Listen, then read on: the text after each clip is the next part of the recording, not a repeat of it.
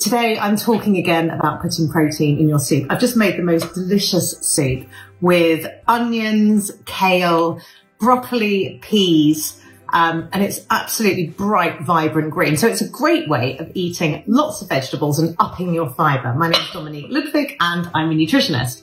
But you do need to add the protein to fill you up all afternoon and stop you from wanting to snack from 3 o'clock onwards before your dinner, because then you end up eating more than you would have eaten anyway. So soup and bread don't fill us up. Soup and protein do, because they carry the protein and the fats. So you can throw whatever you want in here. I've thrown in some pumpkin seeds that I've just toasted in a pan. So I've got about 70 grams of them.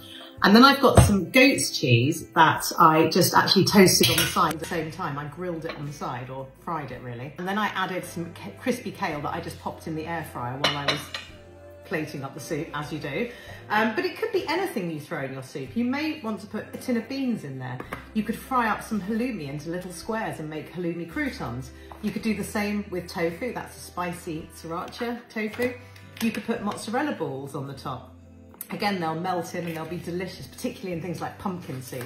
You might have a bag of lentils that you just throw in there too for extra protein, or like I've done, just toast up some seeds. So whatever you do, add the protein to your soup and see how it fills you up for longer.